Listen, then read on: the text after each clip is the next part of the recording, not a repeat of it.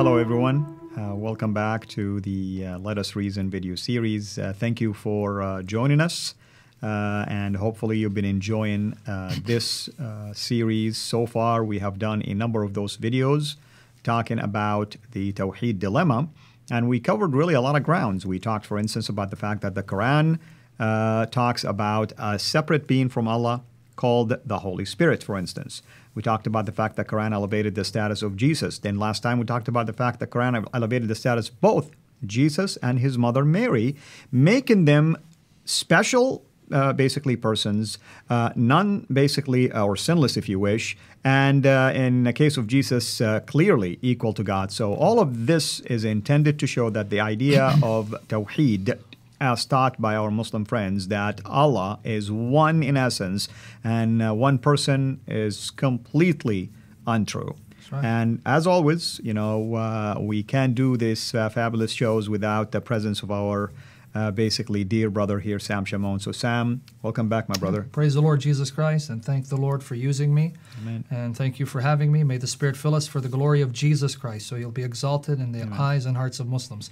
Now, in the previous session, we mentioned that the Quran not only talks about Jesus being absolutely pure and perfect and sinless, it says the same thing about his mother. And the Islamic tradition confirms that Jesus and his blessed mother are absolutely pure, perfect, which shows that they're not mere creatures. Because you remember in 1661 of the Quran and 3545 of the Quran, it says that if Allah were to take into account people for their wrongdoings, he would not leave a single creature alive. But in his patience, he tolerates them until the appointed day, the day of judgment. So no creature is sinless in the sight of Allah. And yet the Quran and Islamic tradition says Jesus and Mary are sinless.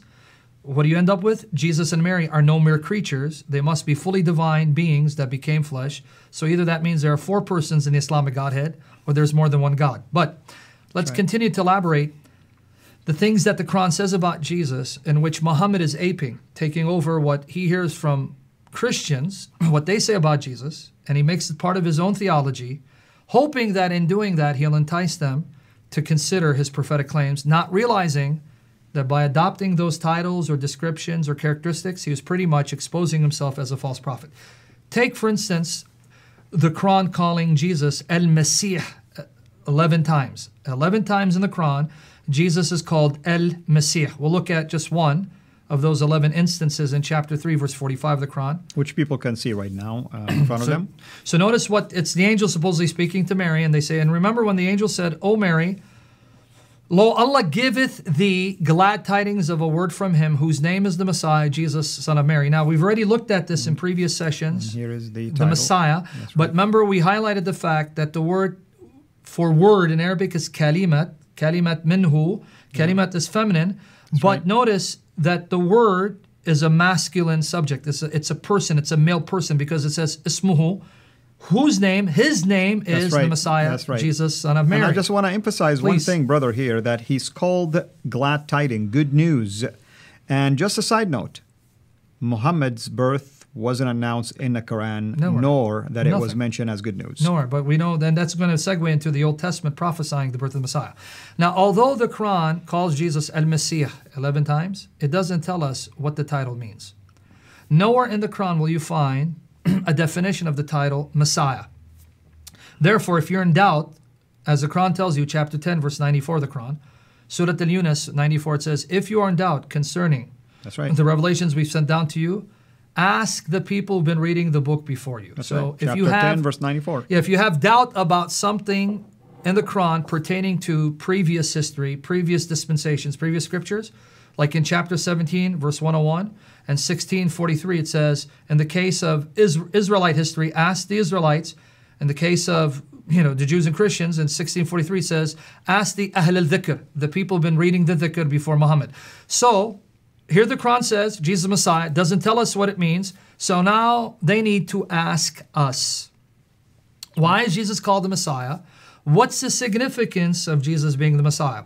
Well, when we go to the scriptures, God's true word, the Holy Bible, we see that the prophets, centuries before the birth of our Lord and Savior Jesus Christ, announced the coming of the Messiah. And this messianic figure is not a mere man. He is a human being, a physical descendant of David, because the promise of Messiah was given to David and his line. But he's more than that. He's God in the flesh. And let's prove it. I'm going to be reading passages from the scriptures. I'm going to go to Isaiah 9, 6 to 7, which is clearly... I'm going to write it down for people. Isaiah 9. 6 to 7. Clearly a messianic prophecy, right? For unto us a child is born. Notice the language. Unto us a son is given. And by the way, in Isaiah 9, 1 and 2, it says this is going to take place around Galilee of the nations, Galilee of the Gentiles, by the way of the sea, by the Jordan, the Sea of Jordan. A great light has dawned to those who are in darkness. Where? Galilee of the Gentiles. Don't forget, Galilee. Amen. And if we can show the slide, by the way, that I had last, I'm writing down these references right there. Yes, Isaiah 9, 6 to 7, all right. with 1 and 2. Now, for unto us a child is born, unto us a son is given, and the government shall be upon his shoulder, and his name shall be called Wonderful Counselor. This child born, his name is Wonderful Counselor, the Mighty God, El exactly. Gibor. That's right. The everlasting Father, the Father of eternity, the Prince of Peace, and of the increase of his government and peace there shall be no end. So his government never ends. Upon the throne of David, that's why it's messianic. It's a promise that this child will sit on David's throne. And upon his kingdom, to order it and to establish it with judgment and with justice from henceforth, even forever. So this child will reign on David's throne forever as the mighty God. Now, what's interesting about this, El Gibor is used of Jehovah in the next chapter of Isaiah. That's right. Isaiah chapter 10, verses 20 to 21 of Isaiah. That's it right. says that a remnant shall return unto the mighty God, El Gibor. So Jehovah is the mighty God. This child born is the mighty God, a child born to rule on David's throne forever. So he's an eternal king. You know why that's astonishing? The Hebrew words, a child is born, is Yalid Yulad. That's right. Yalid Yulad. In Arabic, Lam Yalid wa Lam Yulad. You know where I'm going with this. Chapter 112 of the Quran, Surah Al-Ikhlas, chapter 112, verse 3, it says, Allah neither begets nor is begotten, Lam Yalid wa Lam Yulad, meaning Allah would never be born as a baby, right? That's right. Here's a prophet writing over 700 years before the birth of our Lord and Savior Jesus Christ, about 200 years before Muhammad, and he says, the mighty God of heaven himself will be born as a child.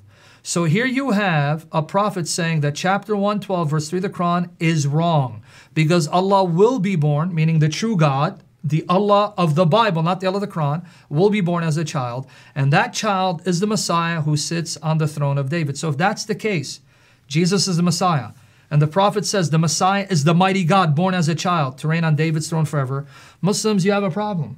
And affirming the Messiahship of Jesus, Muhammad ended up bearing witness to his deity, even though that's not what he intended to do. Amen. You're seeing the dilemma here? And you know, brother, I want to really stop here and pick it up in the next session because this is a deep topic, in fact, and even Jesus himself conferred the deity of the Messiah in one of his arguments with the Pharisees. So hopefully everybody's been tracking with us. Take notes, go and inspect and investigate. As Jesus himself told us to search the books. And even the Bereans were listening to Paul preaching, but they're going back to the scripture to making sure that everything that he says is true. Now, that's true of the Bible. When it comes to the Quran, just go and see for yourself what these passages are saying and use a logical argument with our Muslim friends to help them go back to the Word of God, because the Word of God will save, but the Quran does not. Till we meet again, have a blessed day. Thanks for watching. Make sure to like and subscribe. Also, hit the bell so that you don't miss future videos. And please consider becoming a patron at patreon.com/CIRA International. And together we can introduce Muslims to the gospel of Jesus Christ.